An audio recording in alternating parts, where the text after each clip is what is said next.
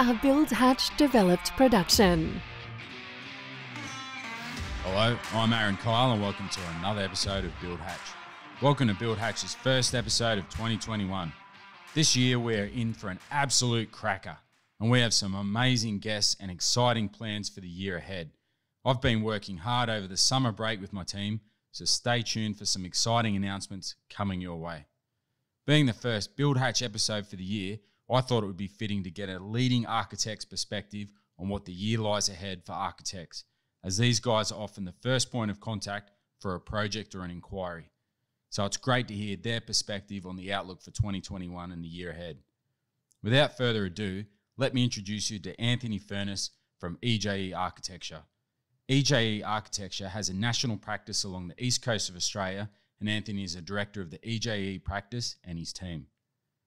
This chat was a great one, and you'll hear Anthony's background and appreciation of good old-fashioned relationships and the importance of picking up the phone, or even better yet, having a conversation to resolve problems and collaborate. This week's conversation was a great one to kick the year off, so let's get into it. Anthony Furniss from EJE Architecture, welcome to Build Hatch. Thanks for having me, Aaron. All right, so we're sitting here in your Newcastle offices, and before we hear more about EJE and a bit about your firm, we always like to take it back to the beginning. So whereabouts did you grow up? So I grew up in the northern suburbs of Sydney, pretty bushy area, a long way from the beach, and I had probably the first 15 years there, and then my dad came home one day and said, right, you're the last one at home. My two older siblings had finished school, and he said, I've just been offered a job in Cairns. So I quickly dialed up where Cairns was and went, it looks all right. Far North Queensland, there's got to be some surf up there. The more I read, no surf in Cairns. A little bit flat. A little bit flat, except when the cyclones come along. But he said, listen, it's only a 2-year contract. At the end of the 2 years, you'll be finished school. We'll probably head back south anyway. So I had 2 years up there. We treated it as a 24-month holiday. It was a great place.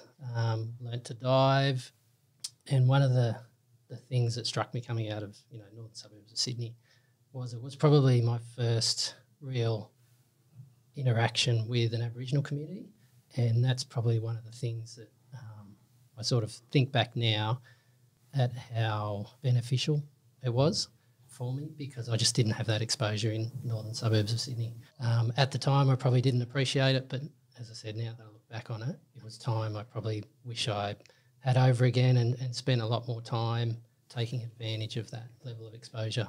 Most of it came through sport, but a lot of it also came through school. And, we'd do a lot of travelling with representative sport and, staying for weekends with my teammates and getting to know a lot more about where they came from and their families and their cultural background. So, yeah, that was a really good time. And then finally we did make our way back south, and, again, sliding doors, put in my applications for university at the end of year 12. One was for Sydney, one was for Newcastle, and I got a knock on the bedroom door from Dad saying, mate, you're off to Newcastle. I went, okay, where's that? No, I knew where Newcastle was. It was a dirty old coal town back then, yeah, I'm sure. He threw me in the car. He said, we've got to find a place to live. And he drove me straight to Newcastle Beach. And I sort of sat there and went, yeah, okay, you sold me straight away. So was that your first sort of option for getting into university? It wasn't. It was Sydney. Was architecture your first preference? I remember having 5. You had to list 5, and I had architecture for the first 3 and occupational therapy for 4 and 5. I think I got talking to someone about creativity in the health sciences, and if you were interested in creativity, that OT could be an avenue where you're trying to problem solve and come up with physical, tactile solutions for people. And so, yeah, that was 4 and 5, but I think Newcastle may have been 3, and I landed right in the middle in Newcastle. Well, you did better than I did, because I think I had medicine as number 1, as you do, and all these other ones, and then all the way down to, I think I had construction management on number 7. And So I'm glad it happened, but that's why I did construction management. It is funny where you think you want to be versus where you end up, and looking back going, yeah, I landed in the right spot. Yeah, you look back and think it happened for a reason, doesn't it? Yeah, and I think that comes along, that line of thinking comes along a lot of the times when you end up in an area or a position that you least expected. It's for a reason. All right, so what was it like studying architecture at Newcastle University? Oh, it was fantastic. I think, again, you had people from all walks of life being in a regional town. You had the locals mixed up with people who were, from down south, or whether they were from in the country, up the coast. So, the atmosphere was, there was a level of seriousness to it because you were at university for the first year, but there was certainly a filter of fun around it. And I think the two guys that I met on that very first day, one of them's one of our fellow directors, so we've never moved too far away from each other professionally. And I think that goes away to explaining how Newcastle sort of operates, or this area of the coast operates, in terms of people generally not moving too far once they've got here, because they can appreciate the benefits of living here. But it got me in straight away, architecture, from day one at university. I sort of got into looking at architecture from probably when I was starting high school. We had a renovation going on at home, and I'd be forever going onto the site after hours and seeing what they'd done and seeing how it all goes together. And then I was particularly interested in how they did it, in terms of, well, how do you know where this wall's going? And they'd show me drawings, and then I'd try and understand where those drawings have come from. And then I'd probably had conversations with my dad around, well, why have you done this? And so I think the curiosity started before high school, and then, as I said, it was probably maintained all the way through to those selections of 1, 2 and 3 and being in architecture. What about going through university? Did you have the opportunity to go work for different firms and gain some practical experience throughout your degree when you were studying? Yeah, at the end of third year, so the degree at that time was broken into a science degree and an architecture degree, science being the first 3 years, and then they promote you going off and working in an office or travelling before you then come back and do your fourth and fifth year. So I took all of my fourth year, worked for 2 firms, one large one in Sydney and a smaller one back here in Newcastle. And, that then springboard you into fourth and fifth year. You know exactly what's going on, the context around what you're learning at university and how it's applied. So 100% invaluable experience going and working in a practice. How far along was it before you sort of worked out that you wanted to specialise in a particular field like commercial or residential architecture, or does it not really work like that as an architect? You kind of like to do a bit of both, or all of them? I think coming out of university, I just wanted to experience a lot. I didn't have a particular focus at that stage in any particular sector. I think then as a junior, find your place within a practice, assisting different architects, and, you may express an interest. I'm looking at more of a residential focus, and you might be lucky enough to land in a residential practice or a residential team within a larger practice. But I pretty much just went with the flow. I think my first, as a postgraduate, the first team I landed in was it was a high school combined with a primary school, so it was a decent sized job, and that was a foray into education. For me, it was purely circumstantial. I just found myself landing in teams that were either doing education work in secondary or the odd tertiary education. Probably for the first 3 or 2 years at least, it was mainly in education. But then what happened was I got an offer from one of the education clients, tertiary education client, to go and work within their infrastructure or facilities management department. For me at that time, it was, you're only 2 years out, probably should stay and experience service delivery architecture for a bit more time. But this opportunity came up from a client services perspective, where you're actually writing briefs or developing briefs for other architects based on your interactions directly with different client groups within the university, but also take on some smaller work that they wouldn't push out to other architectural practices. But it gave you a very clear insight into the context in which an architect operates in. In other words, you see the other side, you see what the clients are after in terms of the service that they're looking for from an architect, or you're looking at the problems that they have out there, or any client, for example, has before they end up in a position where they do approach an architect to provide a service. But I think the other thing was we were embedded in a group that, you know, had 2 or 3 other architects working in-house, but you also had a whole gamut of engineers and other specialists. So you work daily with these people, and you, again, it just expanded the context within which an architect operates. And you can see what, you know, other challenges other disciplines have. You're also working with buildings that are, you know, 40 years old. You can see what parts of them deteriorate over time, what designs last from a practical point of view. And I think when I go back to why I got into architecture in the first place, if I was honest with myself, it was the practicality of architecture as opposed to the high-level design thinking that grabbed me in. It wasn't from an artistic, it was from a practical and pragmatic direction. And I think over time that artistic side has started to germinate through, you know, exposure to other architects that you work with over time, and also other clients. Clients play a big role in the final solution. Whilst the architects do develop the solution, it's really up to the client to either accept what you're putting forward, whether they're willing to take a risk, but they also, some of them are extremely artistic themselves, and their ideas definitely work symbiotically with the architect in coming up with the final solution. So I think over time the artistic side came up, but I really enjoyed the practicality of working within that facilities management arena and just understanding the full life cycle of a building, so that when you go back to putting your pen to paper from the outset, you've got a clear idea in your head as to where these buildings are going to end up in 40 years. Yeah, so you love the functional aspect of the architecture, and I'd imagine working with educational type clients, it's so important, isn't it? And you do have to think about the end user over the next 40 years. Like you said, how do they use this space? What are they using this space for? Can it be adapted or changed or multifunctional? So there's a fair bit in it, isn't there? There is 100%.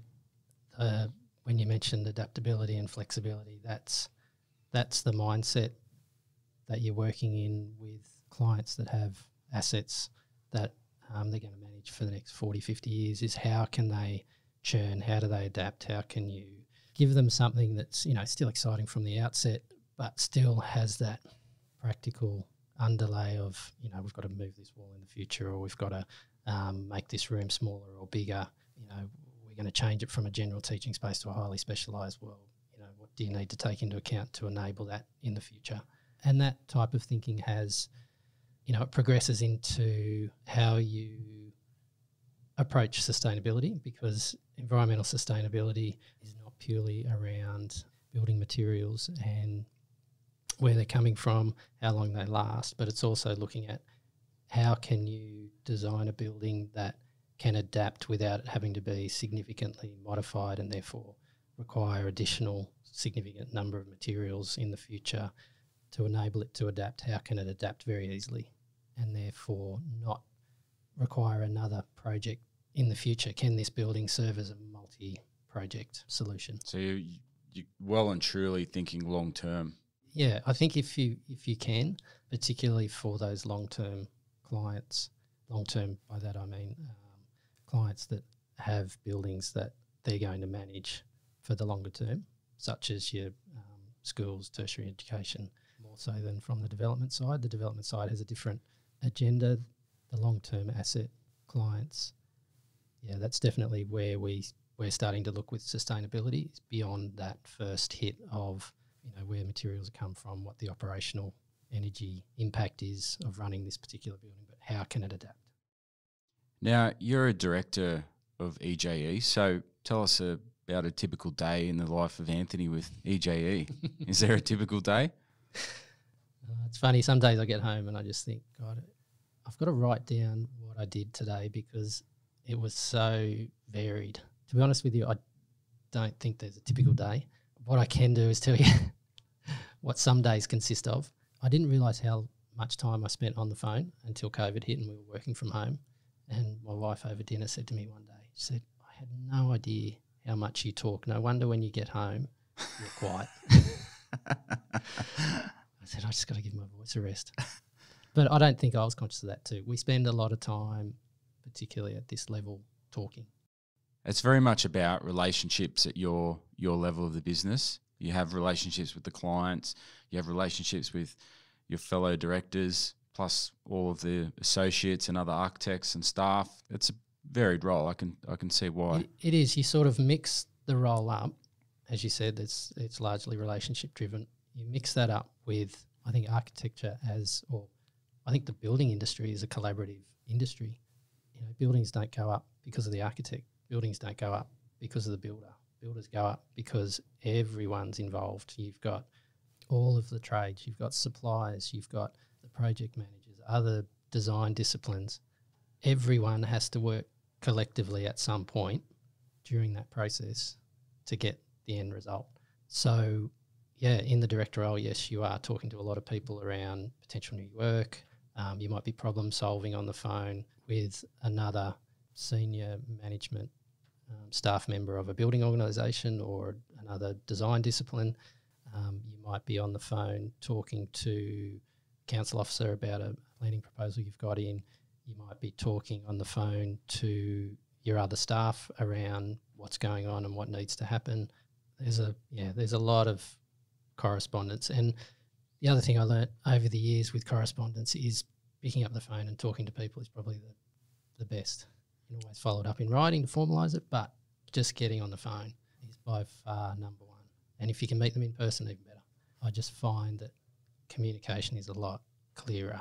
We can hide behind our keyboards sometimes, which is in certain situations not to the benefit of a situation, but I think face-to-face conversation is number one.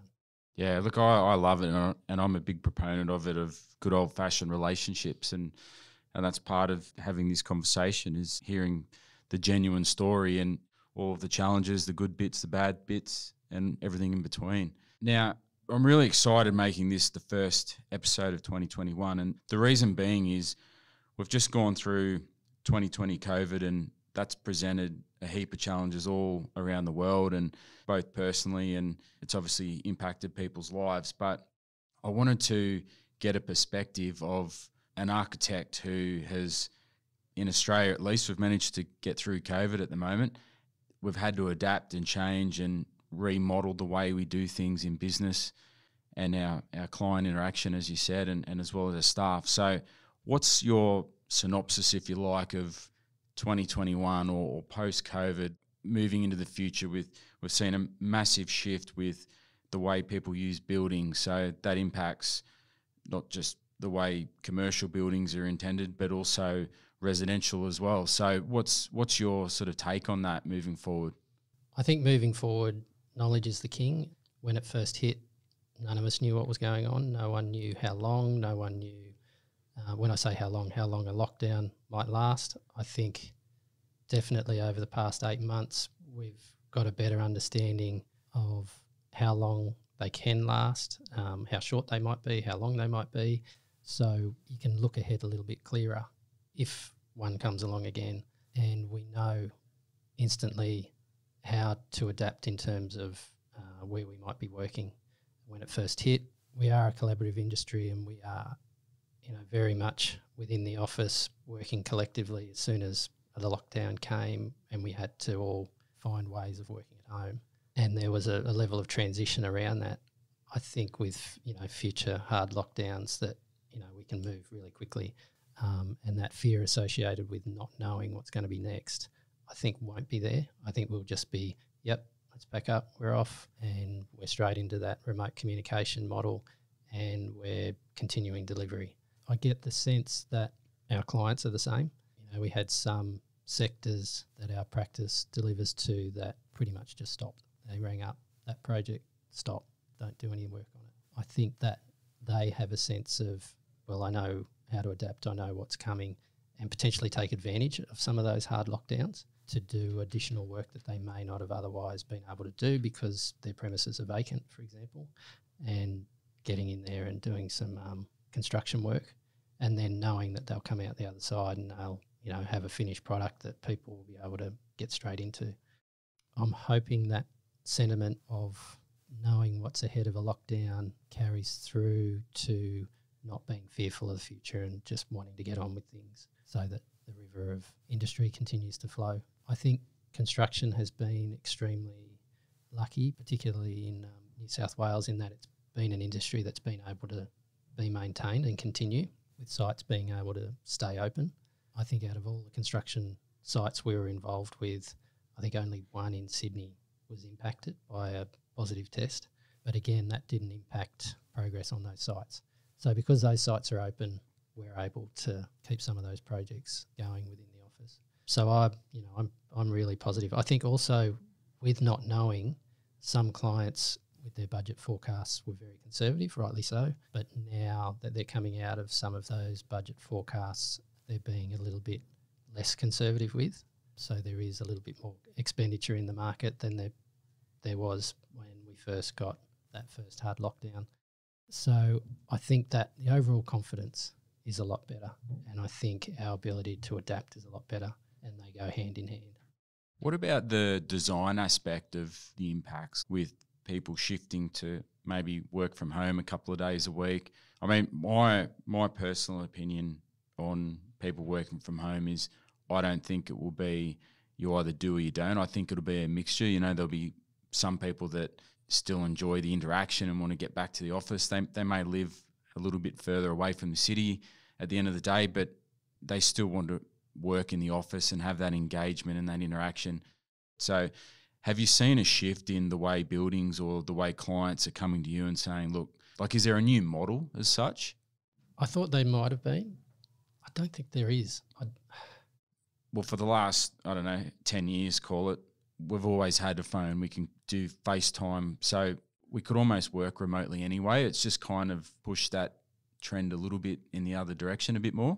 I think that's it. I think people's hesitation to work remotely, we were forced into it at one point, and when we found what areas of it works, what area of it doesn't work as efficiently, we're just using it where it works. For example, remote meetings, it was always felt that, no, you've got to get there in person, and you're organising your daily schedule around travel.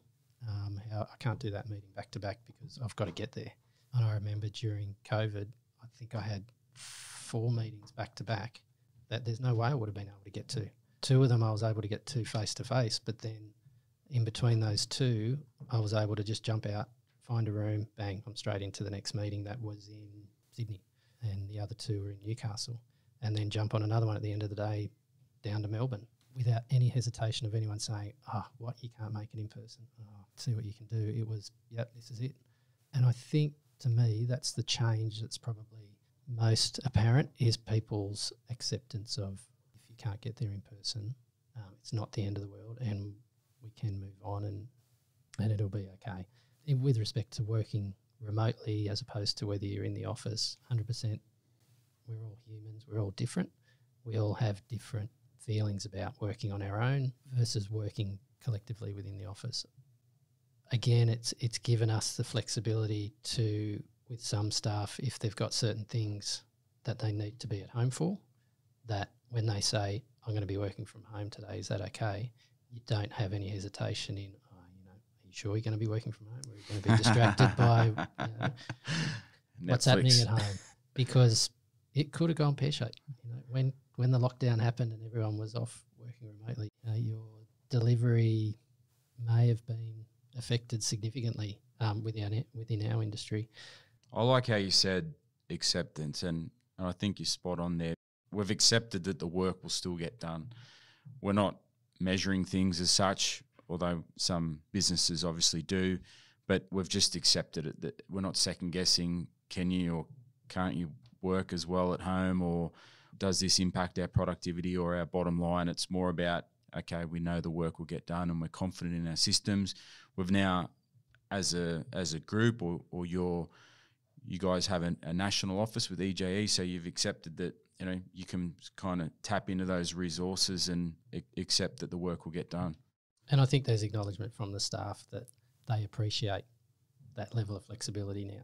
To be honest, in my experience, the productivity has gone up as opposed to going down. I know others have had a different experience, but certainly mine has been that there's no negative in what we're putting out, which is a credit to the staff as well.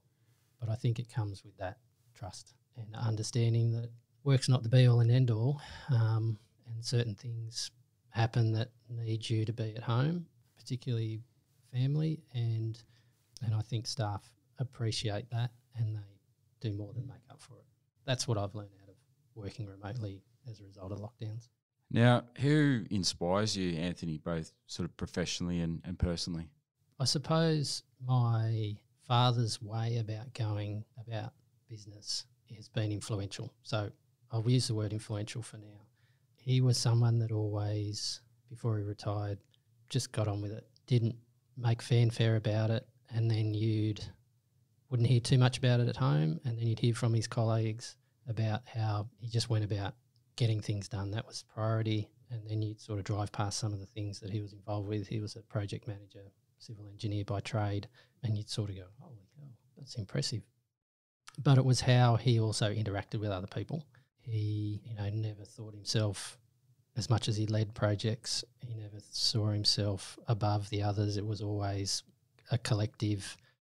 And mind you, we never had these conversations. I never asked him about his approach. It was just what I'd witnessed and what I'd heard from other people that he worked with. Because then when I got into the construction industry, I'd come across people and say, oh yeah, I used to work with your dad. And then they'd tell me stories, which were consistent, mind you, with how I perceived the way he went about things. And it's certainly a way that I try and model myself around. Get the job done, you see what needs to be done, everyone's on the same level. You might have this title against you, but by no means can you do it without all these other people, and just get on with it. I couldn't agree more, and that comes down to those true leadership qualities that you talked about with your father, and no one's taught those qualities. They sort of develop over time, and I think particularly coming from a practical background myself in the construction industry, architects can be inherently artistic, and for someone to step up and go through time and become a director of a large architectural practice, managing those types of people, that comes down to good leadership skills to be able to do that. So to be a director of a large practice like you are, you can kind of make the link and see where it's evolved over time and come from with the influence of your dad, like you said.